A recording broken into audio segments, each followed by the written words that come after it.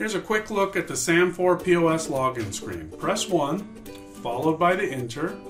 Now we're at our icon screen. There's the POS icon, reporting icon, end of day reports icon, favorites icon, the programming icon, and now the exit.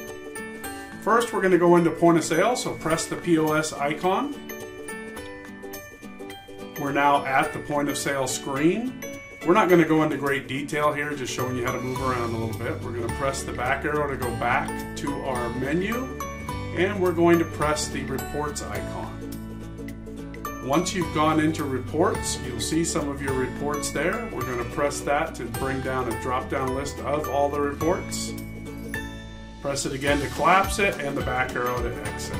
Now we're going to go to the end of day reports. Here's where you'll find your end of day reports. And again, we're just taking a quick look, so we press that to go back. Back out of our menu screen. We're going to press that for favorites. Your favorites that you've saved pop up. Tap anywhere to exit. Touch the SAM4pos icon to bring back the menu.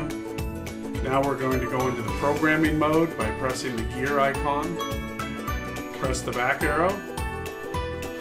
Press the exit.